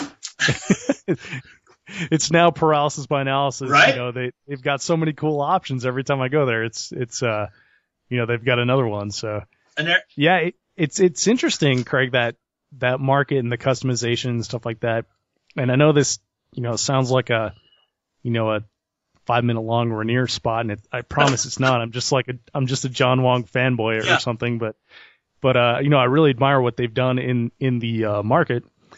But yeah, all you got to do is scroll through Instagram and you see, 17 different safeties every day and, 18 different, selectors. Yeah. And, the customization is definitely there. And why shouldn't it be, right? Because why not? This is America. And that's, I think that's really kind of where the big firearms, if you talk of, big firearms marketing, I think that's where they've missed it. So you see all of these smaller companies really starting to pick up on what we're talking about, and they're doing a great job. They're doing a great job of making products, whether it be to customize something or just make it your own, change the color. Sure, it doesn't make any difference function-wise, and we can argue about that on the internet all we want, but what does that matter? Yeah, if you like it, why not? I've got money. I'm shooting it. I want it to look cool.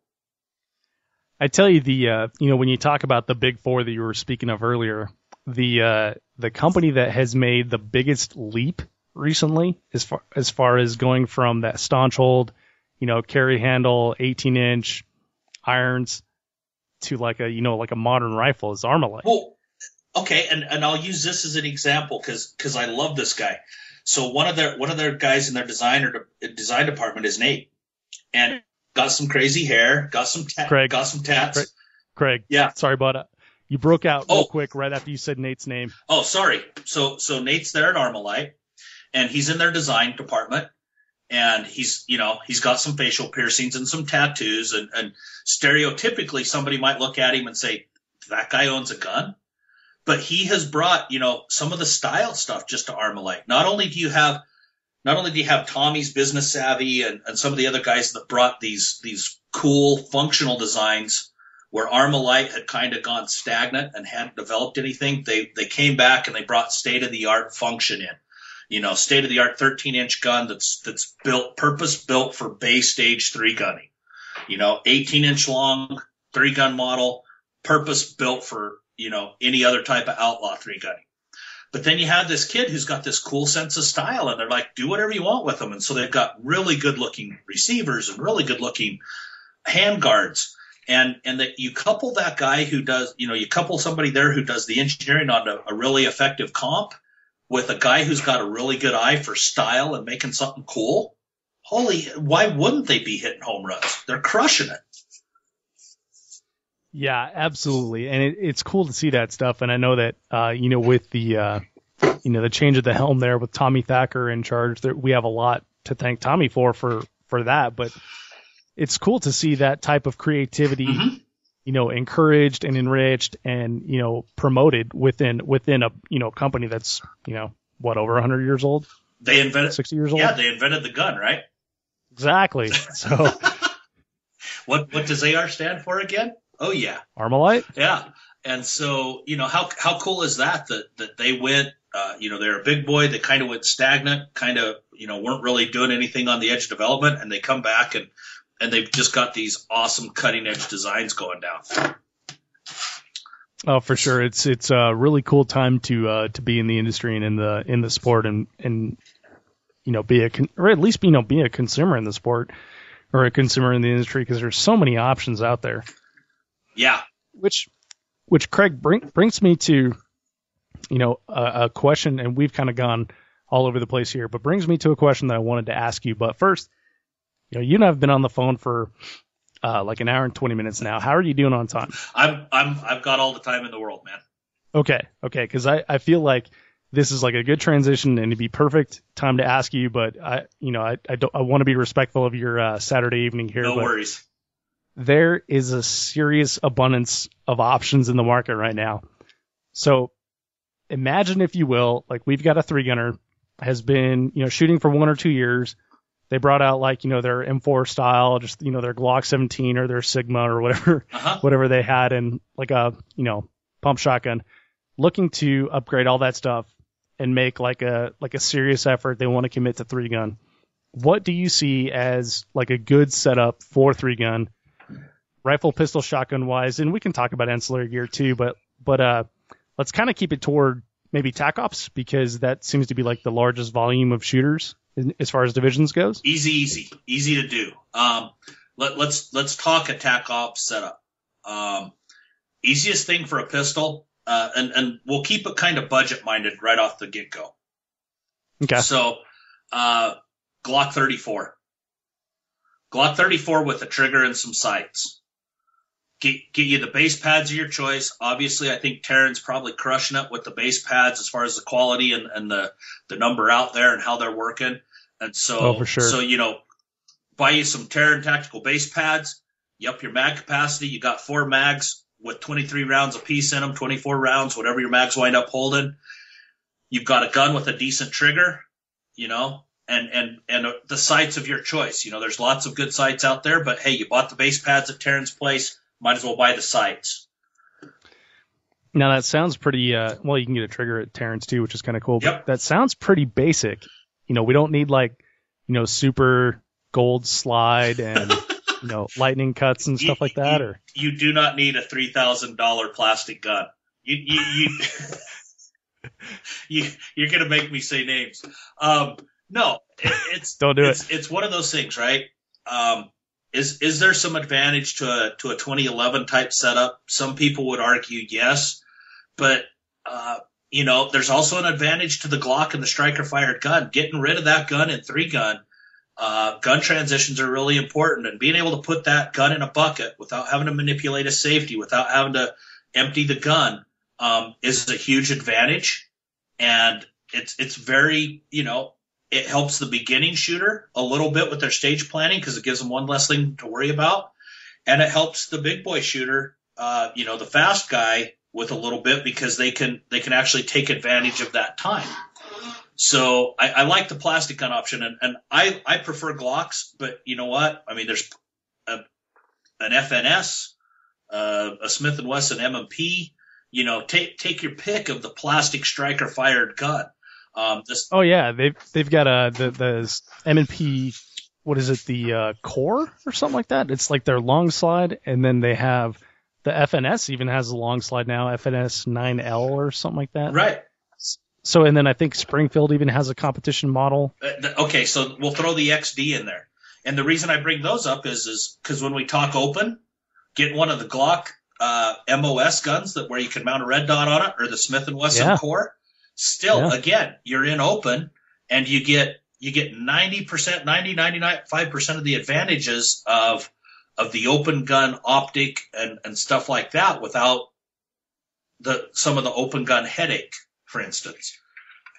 Okay, so we're starting out with the simplest. Then we've got, say for simplicity's sake, Glock 34. We've got good sights on there. We upgraded the trigger. And some base pads and with 4 mags. Probably get yourself a holster, a couple mag pouches. Now, so from there, what's the next simplest thing to work? Shotgun or rifle? So shotgun has gotten, shotguns are pains in the butt, but shotgun has gotten a little easier. And honestly, I think the best competition model out there, for a new guy to get into is the Remington competition model. It comes. I prefer the Versamax just because it's got the longer loading port, which makes loading with duals and quads a little bit easier because it's a little bit longer. The shells don't kink as much going in.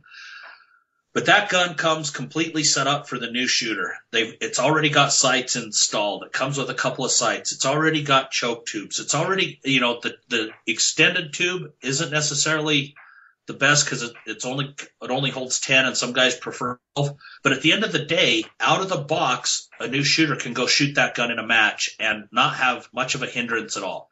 Maybe they wind up doing a little bit of port work, but that's about it. And the other thing is its price point again is down. There was a used one on Gunbroker yesterday because I'm looking for a buddy. There was a used one on Gunbroker yesterday for $949. And the guy had bought it. It was like less than 100 rounds, so less than $1,000, and it was a fully set up 3-gun rig. Wow. Yeah, that's pretty good. That's a pretty good price point. Right. And I don't, I know some of the Stogers, Thomas Hart's doing I don't know what his competition model comes out with, but there's a couple other guns in that category, but not near at that price point. And when we talk on the other end, if somebody wants a Terran Vanelli, fantastic gun, but the price point's getting kind of prohibitive for that brand new guy to drop $2,500 on a new shotgun. Right. And just to back up briefly, because we had a Skype cut out again. You said that the Remington comes with a 10-round tube, and some guys like to do 12 rounds. Is that right? Right. The Remington comes with a tube that holds 8, and it's got a little tube extension on it that takes it to 10. So a lot of guys wind up replacing that with like a 4-round extension so you can get to 12. 12 just tends to be a much better number for when you get around a stage and you have to load more or less. Sometimes when you have that shorter tube like 10, you'll get to where you've got room to load 8 rounds, but you haven't actually shot enough shells out of the gun yet to load all 8. So 12 tends to be just a little bit more desirable than the 10-round tube. But the flip side is you're getting a gun with slug sights, that shoots well, that tends to be one of the better functioning guns in the sport, that tends to be, good value, enough people have it that we kind of know what the issues are with it, or we know how to fix things with it. I think it's a really good way to go. And so now we've done a pistol and a shotgun at roughly about $1,000 a piece. And so we're keeping that nice, new guy as financially friendly as we can be, but still getting him into stuff that he's not going to be fighting his gear. Gotcha. So speaking of fighting your gear, in the last episode that we did together, we talked about how shotguns are finicky, and each of them has their own little quirks and idiosyncrasies that you need to take care of. So when you get that Remington out of the box, can you give me like 1, 2, 3 things that you need to do, like before you even start shooting? Like these are definitely going to hinder your game. Actually, I would say that the only thing that will hinder your game is depending on how you're going to load the gun. You might want to open the port, the loading port. Other than that, and there's dozens of places on the internet to go look at that. If somebody wants to get a hold of me, I've actually got kind of an email that I've got saved up that I send people that just kind of gives them a step-by-step way to do it. Greg Fittis, just a shooter from California, walked him through it, and now he's done a bunch of them for all of his buddies. They're very simple to do on your own, but even if you paid somebody to open up that port a little bit, it might be $100, $150 to have your local guy kind of get it in the mill and do a little work with it. But other than that, that gun's totally functional. As a matter of fact, I've got a new guy here local to me that I've been working with for the last few months, and he wound up, that's the gun he decided to go with. I cut the port on it. We've done nothing else to the gun. He actually just went and shot the Surefire multi-gun match, and he had no problems. Nothing whatsoever. Shot the gun, made all of his slug hits, was able to load the gun within his skill set and all of that. Everything was good to go.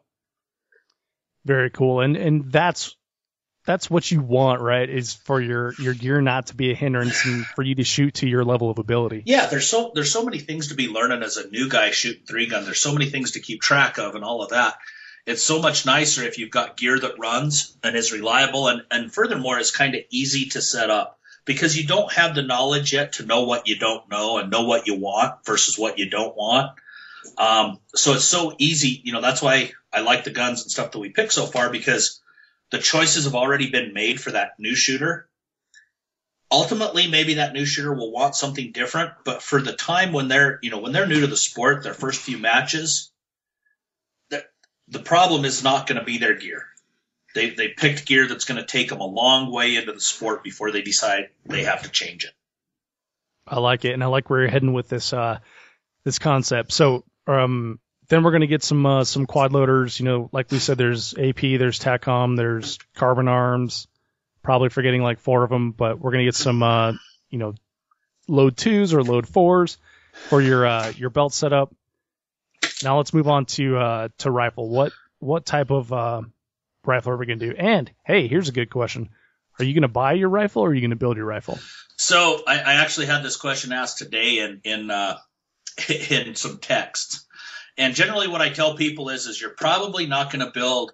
You might be able to build a rifle if you pick any given price point. You'll probably be able to build a little nicer rifle. And by nicer, I mean, you can choose the grip, you can choose the stock, you can choose the forend that you want, and maybe get something a little more high speed or sexy looking. But you're probably not going to make something that really, really outperforms another rifle.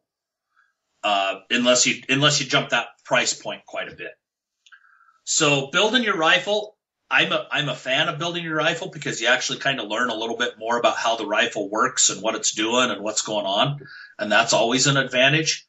But for a guy's first rifle, there's also a huge advantage to picking something off the shelf that's going to serve the purpose really well, going to be reliable, and allow them to learn where they don't have to worry about the gun, worry about its performance, worried about its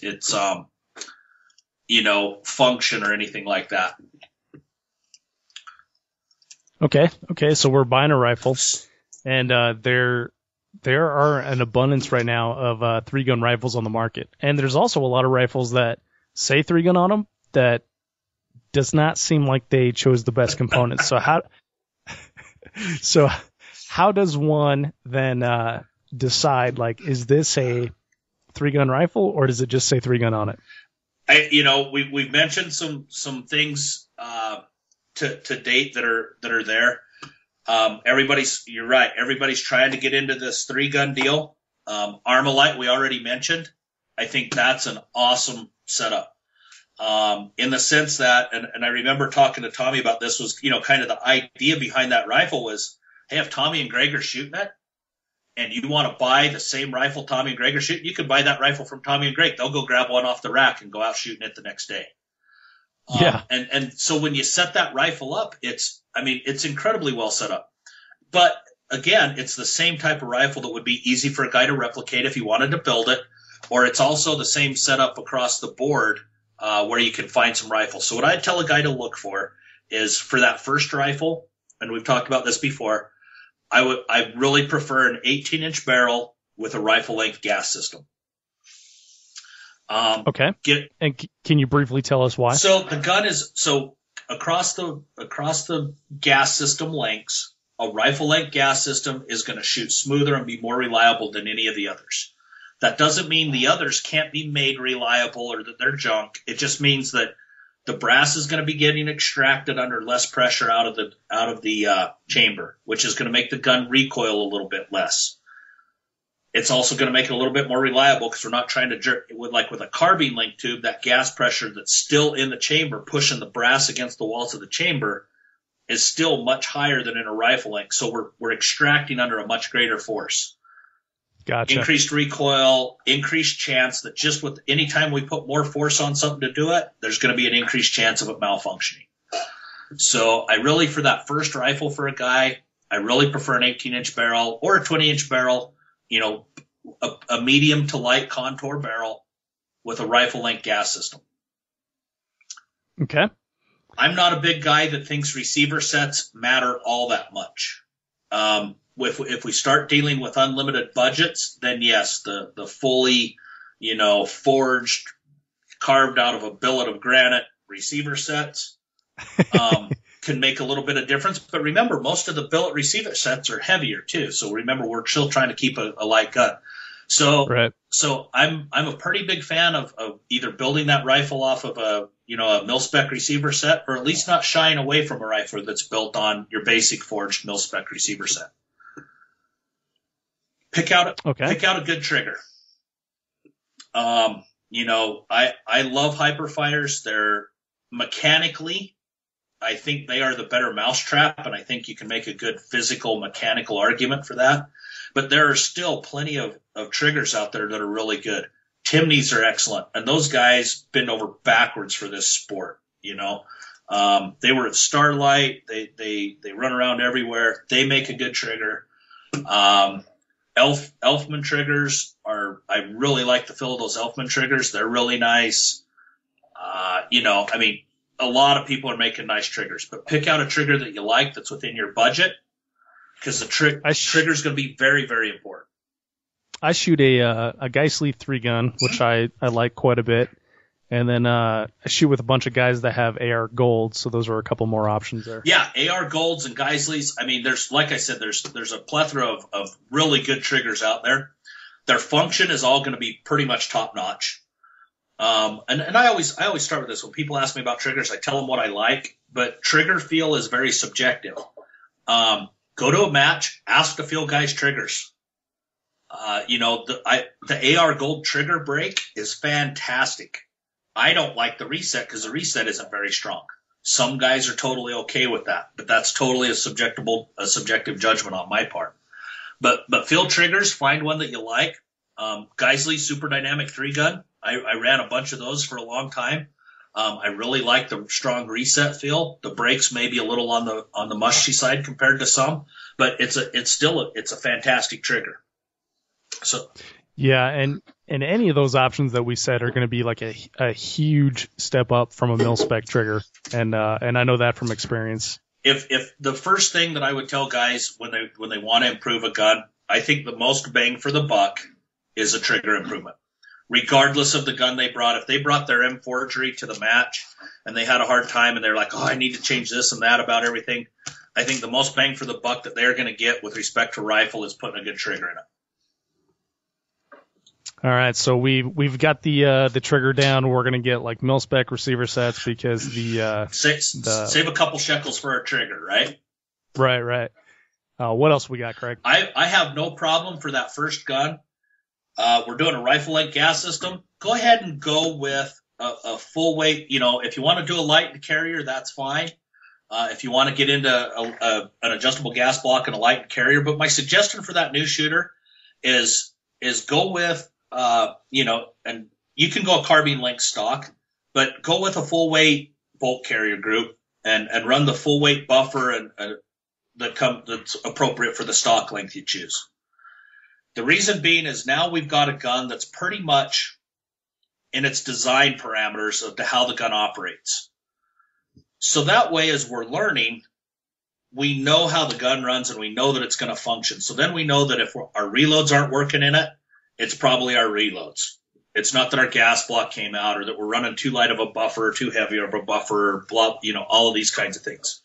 That gives us a nice middle of the road gun that we can determine how to grow with it. And as we shoot, then we can start, if we want to make an improvement of a light bolt carrier or an adjustable gas block or start tuning the gun's recoil a little bit, we'll actually have gained some knowledge to know where we're starting and where we're going to.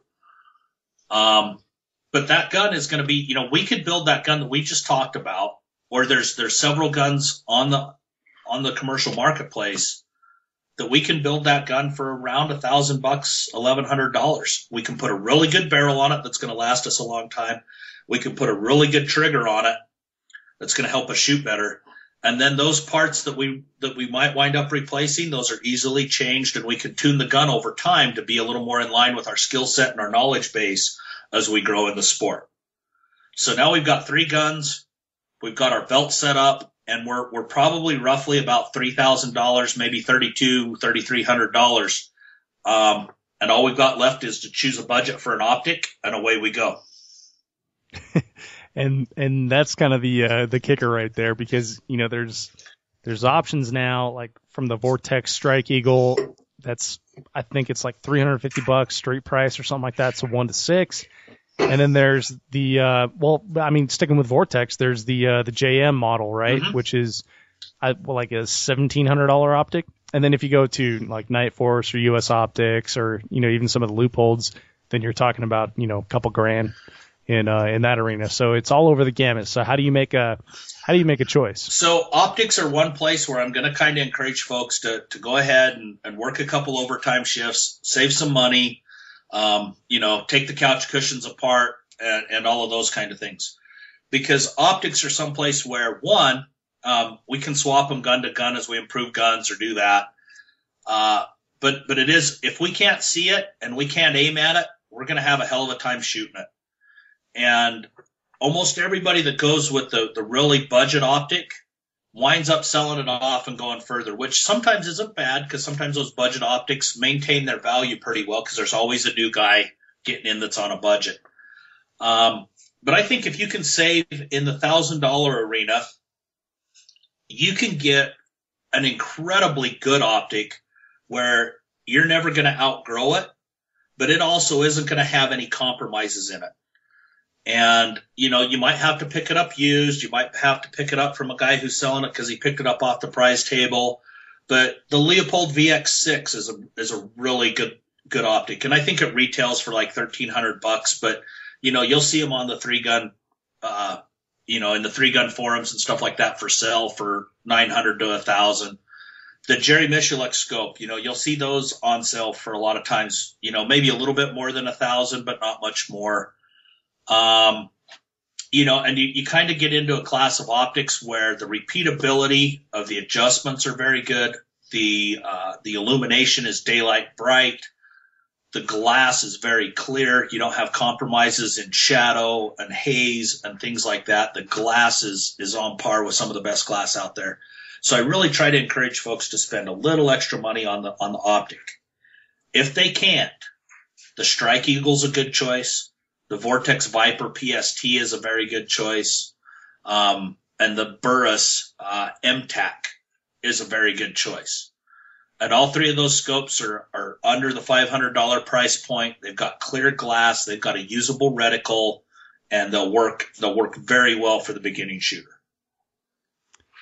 Yeah, the Burris are definitely nice. I've shot a couple of those before, the MTACs, and I was impressed with the glass quality, especially given that price point. Yeah.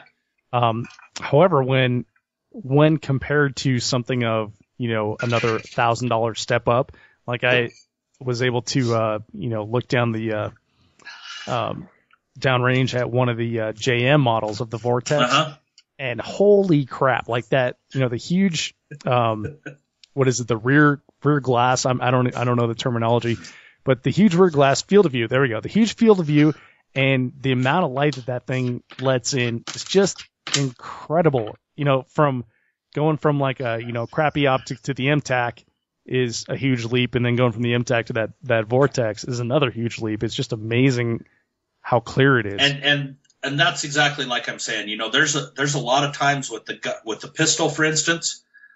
You can take that Glock 34 we talked about, and there's guys out running that Glock 34 just as well as somebody running a $4,000 custom 2011.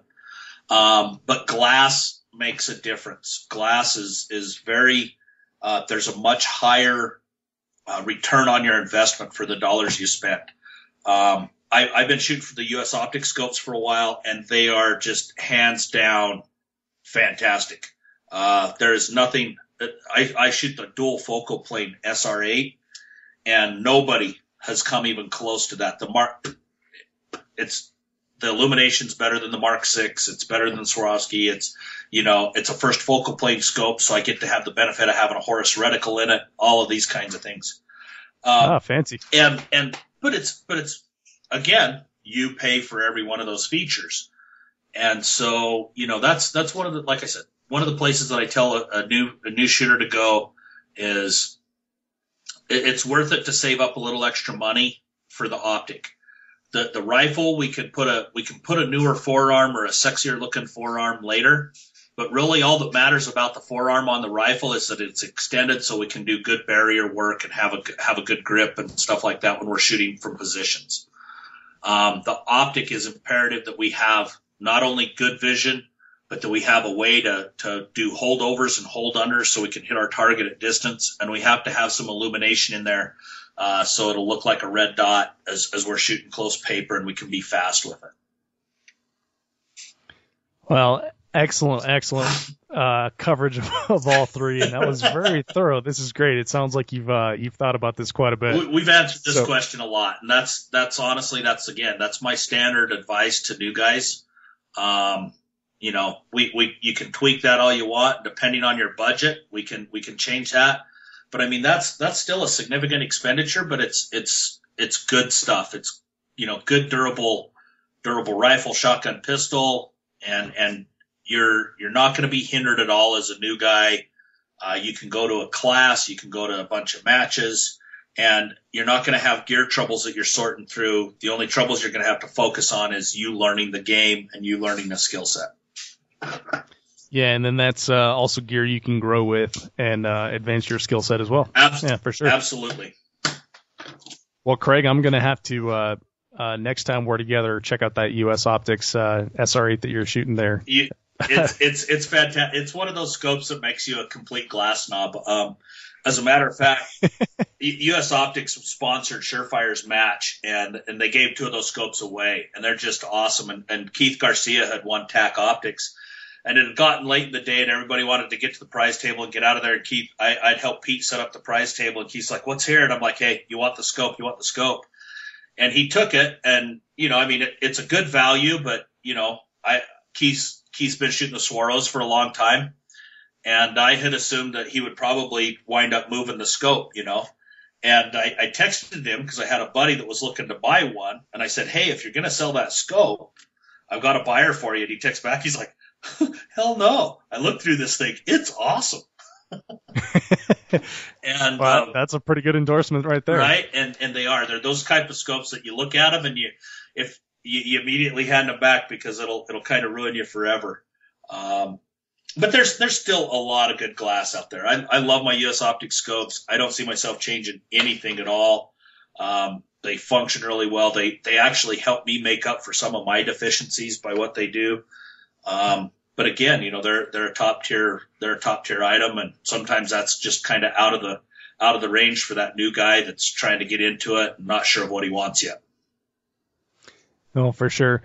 Well, Craig, I don't know if we could cover that any better. That was great, man. Well, thank you very much. But I want to kind of transition a little bit here and talk about going forward. We're in November 2015 for people that are listening in the future.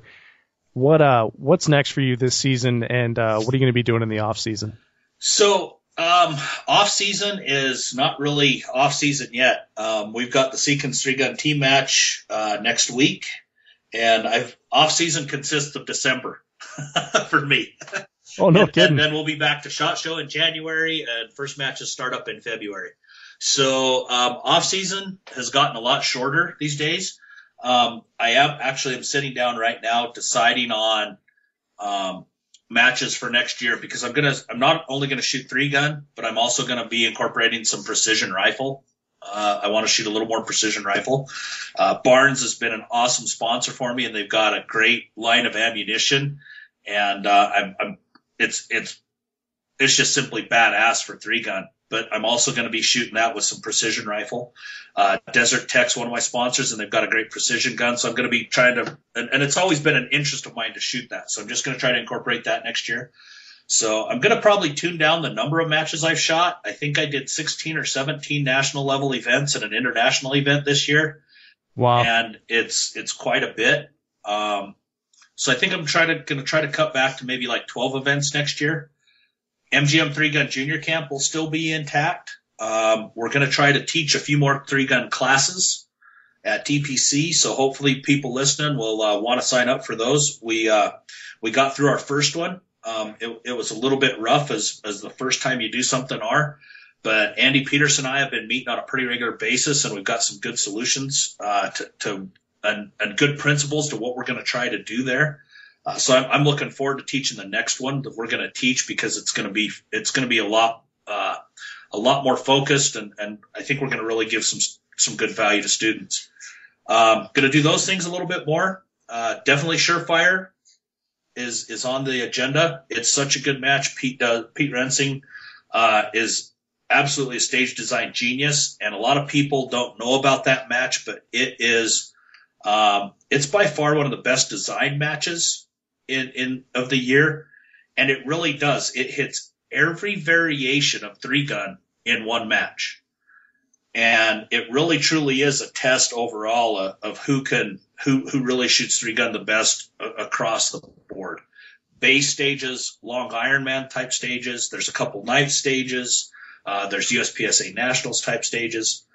So it's a really good match. USPSA Nationals is on the board. MGM Ironman's always on the board.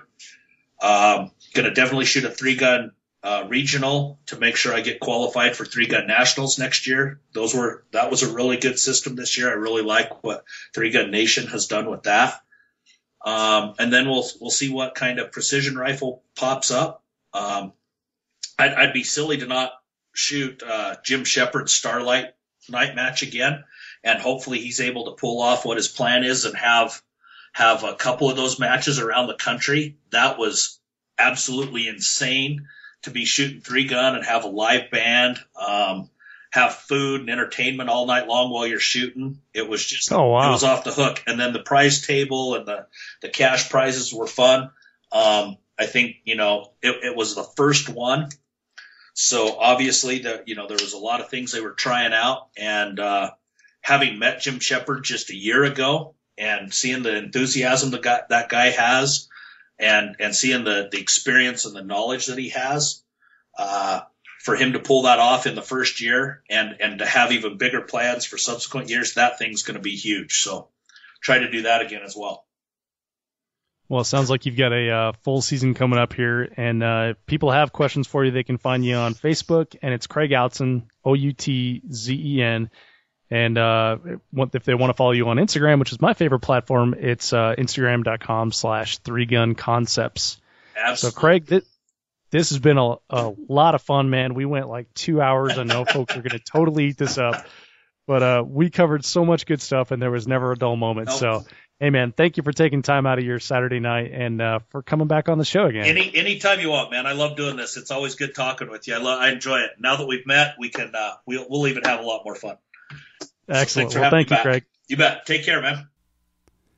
I hope you enjoyed that interview with Craig Outson. I had so much fun with Craig. We had such a good time covering a ton of great topics, and time went by so quick. Two things I wanted to tell you about. One, Craig just picked up a new sponsor. It's Rudy Project.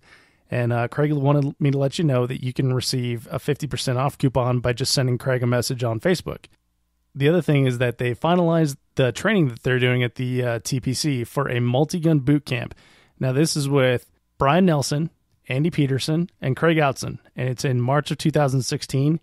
And both of those things, if you're interested, you can check out links at 3gunshow.com/episode 43. If you have any thoughts, feedback, or guest suggestions, you can email me. I'm Dave at 3gunshow.com. You can also catch me on Instagram at 3gunshow and Facebook, just 3Gun Show. As always, please leave a review in iTunes. It only takes a minute, and it is huge for getting the show in front of shooters like you and I. Just visit 3gunshow.com/iTunes and leave a review. If you like the show and you want to show your support, you can do so by using our affiliate link when you shop at Brownells. Just go to 3gunshow.com/Brownells and shop like normal. We earn a small commission on what you buy at no additional cost to you, and it helps to cover the cost of hosting, email lists, Skype, and the like. Thank you so much for downloading, listening, and subscribing to the show. I'll catch you in the next episode.